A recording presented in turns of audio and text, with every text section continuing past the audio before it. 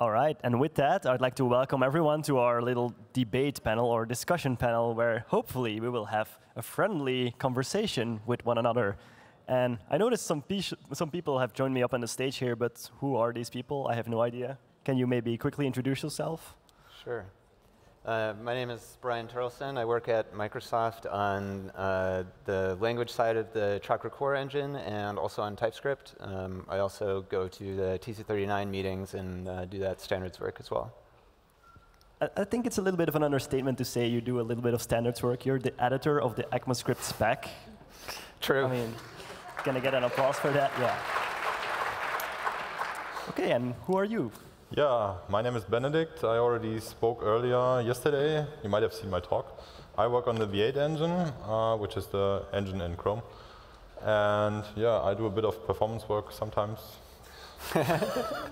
Another understatement, I guess. Wait, that's an interesting coincidence. You both work on a JavaScript engine? Wow. Oh, surprise. Yeah. Wow. Maybe we should talk about that. Yeah, that's OK. But you mentioned that you work on TypeScript. That's one of the things you do. And we see a lot of developers using things like TypeScript and Flow and our developer tools in their workflows. And you also work on standards. Do you think types is something that should somehow be added to ECMAScript as a language itself? Or should it remain at the build level?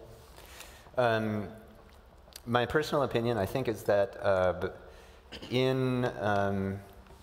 as far as types being in the engine and understood by the engine and used to produce optimal machine code in sort of the same way that a C compiler might, I'm not convinced that that is really possible. JavaScript seems sort of fundamentally opposed to that kind of work.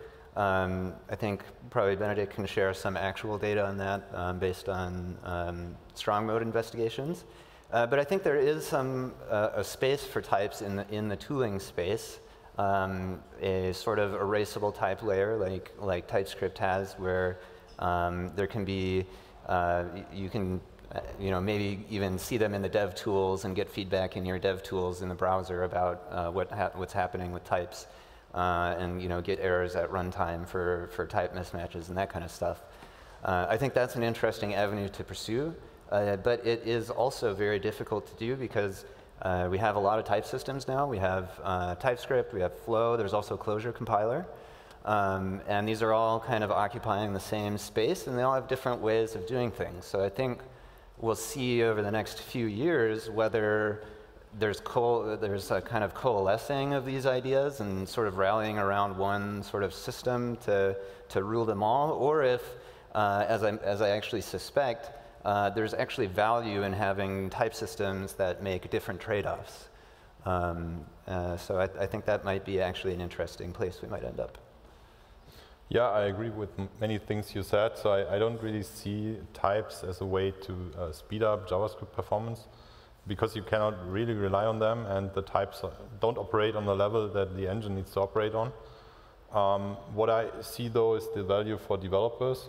And I think the missing link that we have so far is that the browser doesn't give you, or the engine doesn't give you feedback on whether you actually, it doesn't validate the types really. So you validate it ahead of time, but then at runtime anything can happen anyways. You can pass objects that don't have that type because those are just living outside of the TypeScript world. And we recently launched a new system that we call type profiling, which you might have seen already. Actually, Apple has this for some time in the Web Inspector. And one use case that we could imagine is we collect the types at runtime, so we know precisely what kind of object we have seen. And we could use this information and combine it with the static information that you have in TypeScript or in Flow, and signal errors if you see an object at runtime that doesn't match the type of the TypeScript declaration, for example. And doing this, I think you can produce pretty good code, because the engine, you keep your code monomorphic just because you use the types to restrict it. You can get, if you subset JavaScript, like if you get rid of eval, and you get rid of the function constructor, and a few other things, you end up with the sort of JavaScript subset that could be strongly typed. But that doesn't I don't know that many people are interested in using something that's not really JavaScript, and you can't like use JavaScript libraries. Right. You briefly touched on strong mode before. Is that something you have some more background on? I don't have a lot of background on strong mode, except that this experiment was discontinued because we found that. So the idea is that we have a subset of subset of JavaScript running in a dedicated mode, similar to strict mode. There would be use strong, and it would be restricted so that many of the things that make your program slow or behave in the wrong way no longer happen. But I think that goes against what the standards committee is currently interested in having this one.js approach.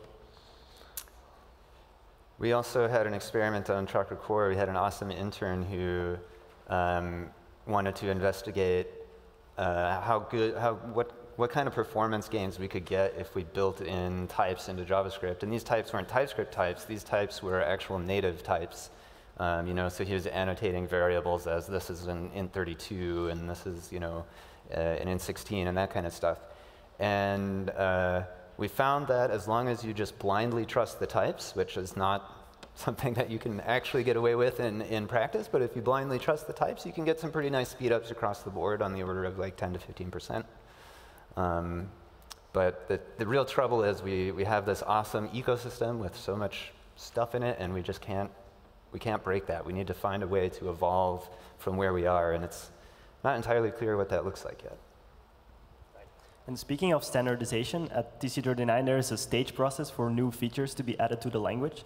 Would you say there is a similar process that happens once a feature starts getting implemented in the engine itself? A similar process? Like what kind of stages does a feature go through once it starts to get implemented on the browser side, so outside of the TC39 process? Yeah, I mean, at least on our team, we usually start with some kind of prototype or a spike. So we'll start doing this work, you know, around stage 3 in the standards process. That's a stage when the committee says we're pretty much done making changes to this, and we really want implementer feedback. And then it's just a matter of getting all the test 262 tests passing after that. No small feat. And then after that, it's an iterative cycle of, you know, shipping these features to developers, and developers tell us, hey, this is great, but, you know, X, Y, Z, we go fix that, ship it again, and this whole cycle just kind of continues. So those wouldn't be bug fixes anymore because you already passed the test suite? Would there be more like performance optimizations for common patterns? Yeah, it's usually performance optimizations. It's really hard to anticipate in advance what patterns you guys are going to be using. Like, it's a hard game to play, and if we try to guess what you might use, we might get it wrong. We might spend a lot of time optimizing something that just isn't important. So this feedback cycle is really important to us so that we can, you know, hear from developers how they're using a feature so that we can optimize it and improve ergonomics and other things like tooling and that kind of stuff. What are your thoughts on that, Benedikt? It's actually very similar. So we also start looking to new features once they reach end of stage 2, early stage 3. We usually nowadays we try to work together with Babel, for example, to also make sure that things are aligned. Because it would be really bad if you use the feature at stage 1 already, and then you rely on Babel semantics, and then the browser gives you completely different semantics once it hits the engine. On the performance side, we have to wait until some use appears. So even before it hits the browser, we can often see it when we just look at the actual code that people write and then transpile via Babel. But it's hard to estimate what is important. So, for example, we just now start optimizing proxies. Just this year, we started looking into proxy performance. And proxies have been there in year 6 since 2 years already. So this is roughly the timeline when we noticed that, okay, maybe it's time to look into how people use it and then optimize the relevant cases. So it sounds like engines optimized for real-world code, which means that there's a bit of a chicken-egg problem where if there's a new language feature that lands in browsers, a lot of developers, maybe they think, oh, it's not going to be fast yet in engine X or Y, so I'm going to not use it for now and maybe still transpile my code and avoid using this feature directly. But that means that also it won't get optimized. So what is the best way to break this pattern and break this cycle? So in my experience, since we have evergreen browsers nowadays, you should go for it as early as possible. Maybe just ship it to a subset of the users and see, can you do this? Is this viable? Is this a no-go? And specifically on the Node side, you completely control the version of Node, and you completely know exactly which version of Chakra Core or which version of V8 is inside. So it would be nice if you try it earlier and provide feedback, and then we can look into this. Yeah, I definitely agree with that. And also I find that a lot of times you can get away with using these new features in areas of your application that aren't performance critical. So that's sort of my approach to this problem, is to, because I can't wait to use these features after they get implemented, but I'm not going to be using 4of in a hot path, because it's, well, now it's pretty fast, but it wasn't as of 6 months ago. So yeah, I think there is a little bit of a chicken and egg problem, but yeah, just really rely on feedback, and you really can't get out of that problem. Benchmarks are interesting, especially when they go out of their way to try and emulate real-world code as much as possible. But benchmarks just aren't enough. Like, we really need to hear from developers. And on top of that, I see a danger. One pattern that I see in the wild is when people use Babel and try to optimize the transformation so that it produces the ideal whatever transpiled code. And I think there's some danger in doing that, because long term you don't want to transpile this code anymore, or ideally you shouldn't transpile it anymore. So I see the value in that, but there's also a lot of danger, because then once you stop transpiling, you will be sad, and then you go back to transpiling, and you don't make progress. Right, so the set of features to be transpiled should be a moving window. And I think an easy way for developers to make that happen is to use Babel preset env, which basically it's like auto prefixer for Babel. So you tell it to browsers that you explicitly support, and it won't transpile anything that it doesn't need to transpile. And that kind of solves the chicken-egg problem as well, to some extent, right? To some extent, it's the performance of the transpiled code isn't particularly relevant to the performance of the feature that you're trying to use. But if you're using something like preset env, it does mean that once browsers catch up, you're going to sort of immediately be opted into this new feature, which is certainly helpful. Yeah, and on top of that, there are many options to even ship modern code already to modern browsers. So one option that we have been discussing a lot in the past, you can just ship modules to the browser nowadays, and there's a fallback. You can just provide the full transpiled bundle to browsers who don't support modules, but all the browsers that support modules support ES6, so that is a good way to upgrade without breaking old browsers. So we should be transpiling to two bundles, basically. Essentially, it produces two bundles, so there's a Webpack sample configuration for this, or there are probably also rollup configurations to do that. And I think this is a pretty safe way to move forward, and it buys you a lot, because the untranspiled code is usually, it's up to orders of magnitude smaller than the transpiled code. Okay, so that's something that we all can do to make, to give better feedback and more data to browser developers, so that they can make all these new features as fast as possible. That'd be great. Cool. And we have, I want to stress this again, we have evergreen browsers. Report a bug, we can look into it. If we don't know that there's a problem, then we can never fix it, unless we stumble over it by accident. And then 6 weeks later, up to 12 weeks later, you have the new version, and the feature is optimized, ideally. That sounds pretty cool. I'm sold. Now, we're here at a conference with lots of JavaScript developers, and we've talked about standardization a little bit earlier.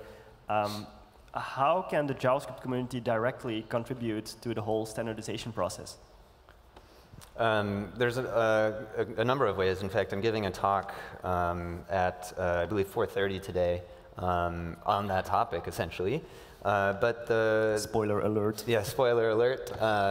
You should still attend my talk even after I say some things. So The best way is, of course, to just try these features as they come out and give us feedback. But even earlier in the process, TC39 is now entirely on GitHub. All of the standards work that we do plays out on GitHub. Very little of it happens behind closed doors. It's usually just like administrivia and IP-related discussions and stuff like that. So github.com/TC39 has, I think there's like 100 repos now. Like every proposal has its own GitHub repo that you can follow. So if you're really interested in a particular proposal like pipeline or the bind operator or whatever, you can go to GitHub and find that repo and you can watch it, and the issues are used to discuss issues. And pull requests, you can send actually pull requests, and that's fine, we can take those. So that might update you can spend your own, make your own spec updates. That's a really great way. Also, like, we're all on Twitter. You can talk to us on Twitter. We have an IRC channel on Freenode. I know IRC is not the easiest technology to use, but we do have that as well. So that's another way. I remember times when things were different, when the ECMAScript spec was published as like a Word document. It was literally maintained as a Word document with annotations for the diffs. So for each new release, you would have to download it with annotations enabled, go through the annotations, figure out what changed, and then even for small typos, people would have to report a bug and create a tracking issue. And then the core editor would have to go and fix it in the Word doc and upload it to somewhere. And now most of my job is just accepting pull requests from various people. So it's pretty nice. That sounds pretty good. I remember at the time people actually ended up writing a script to turn the Word document or even the PDF version generated from the Word document into an HTML version so that it could be posted online and linked to. And that actually turned out to be transformational work, because it was that work that enabled us to actually move the spec onto GitHub, because we're not just dumping the Word doc in a GitHub repo, right? We have a whole new HTML spec format and the whole tool chain built on Node to make it like really easy for web developers especially to write spec text and read spec text and contribute. Right. What other challenges would you say there are when it comes to measuring the real-world performance? Because you mentioned before that there's a lot of micro benchmarks out there, synthetic benchmarks, and they're useful, certainly. But what we really want to optimize for is the real-world performance of the code that people end up writing, right? Yeah, this is a very complicated topic. So for one thing, there's the web. We can just browse around and check web pages, and we do this. We actually take a web page replay to make it reproducible, and we look into web pages, what they do, like top 1,000 web pages. But we have a lot of trouble on the Node side because we don't have access to your applications, and you should better not give everyone access to it. So getting useful workloads there is very hard. Plus the workloads on the web are just one aspect of the problem. It's not, if you load a web page on your mobile phone, then the engine does something completely different than if you, I don't know, use Google Maps or use Google Earth on your desktop. And the same for Node. And there's also the developer tooling side. So we, last week or the week before, we launched the new benchmark suite that is the web tooling benchmark, and we really literally just drop the code that is shipped on NPM into the benchmark and run exactly the code that runs on your machine too, so that we make sure we don't just have a proxy for the application, but we measure the application itself. So the goal is to make the build times of developers' tools faster? Like when you run npm run build, you're speeding that up? Yes. So tools like Webpack or parts of Webpack are included. Babel is in, TypeScript is in, Uglify is in, all of the things that take up all the time on your machine, and when you deploy it to somewhere on the continuous integration service, for example. Right. Benchmarks like these can be used by all browser and engine developers, right? It's not just specific to one engine. Yep. We've been looking at the web tooling benchmark as well. I certainly appreciate that benchmark, since npm build is, or npm run build is, well, that's my get coffee time, I guess. Yeah.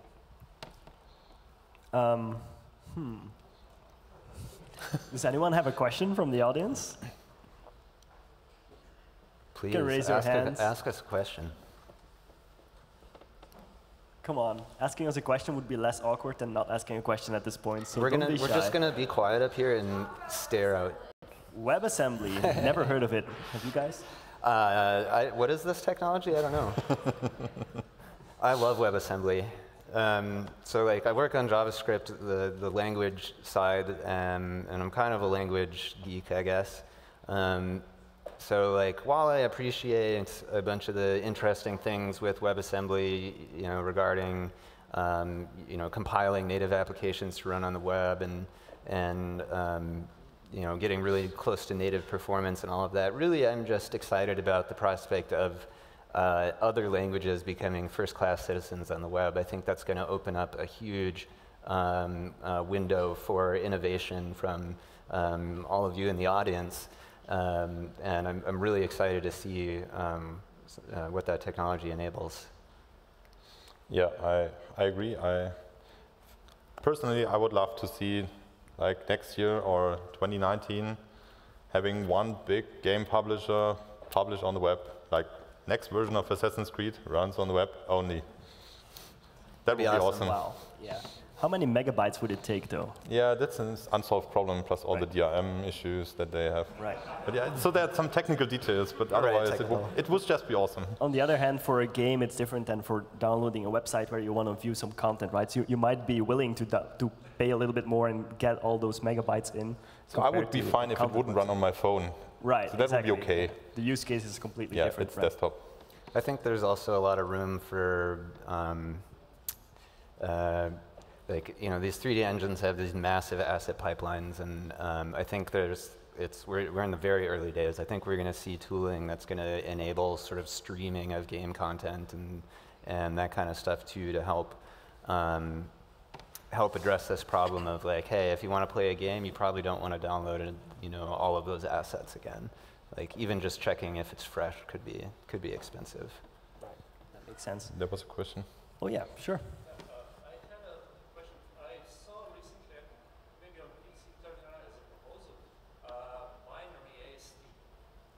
Okay, so the question is about the binary AST proposal, just so everyone hears. Any comments on that? How is that progressing? Okay. Maybe also something like specific, what are the difficulties?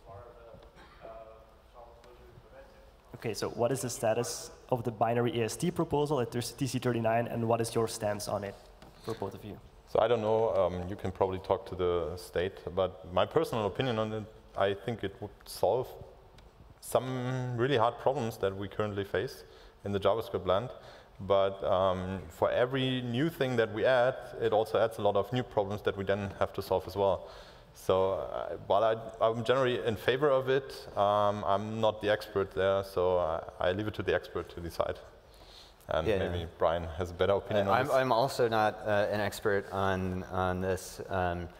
So the basic idea of this proposal is, what if we, instead of shipping JavaScript source code to browsers, what if we shipped some packaged binary that includes that source text, but also additional information that is sort of shoved up front so that engines don't need to scan over all of your code and collect all of this information about like what variables have you captured and are you using eval in this scope and all of this sort of information that our runtimes need to produce optimal code. It's a great idea. Like I definitely agree that this is an actual problem. Like this addresses, like the goal of this proposal is to address that parse time bottleneck that many of you with massive code bases are feeling. It can take seconds to parse JavaScript on mobile devices on some big properties. So like that is not a good situation. But in terms of difficulties, what I'm really interested to see is how this proposal will handle all of the different kinds of information that engines need to collect, because we all actually collect slightly different information. because we just have different implementations and different trade-offs. So I think this proposal will only work if it is a sort of superset of all of the information that all of the implementations need to collect in order to produce optimal code. I'm not super convinced that that's possible, but I think Mozilla is going to work on a prototype. And once that prototype comes out, I think we'll know a lot more about how feasible this idea is. And what's the current status of the proposal? Is it at stage 0 or 1? It's probably stage 1. I don't remember offhand. It's really easy to get to stage 1. Stage 1 is, yeah, we agree there's some problem here, and there's definitely some problem there. So let me say one thing. There will be a session in the deep track by my colleague Maya on the parser, so that would be an ideal question for that session. Oh, yes. Okay, and with that, I would like to thank you for your cooperation during this debate. Oh, such a debate, yes. Such a debate, yeah. It sounds like you agree about a lot of things.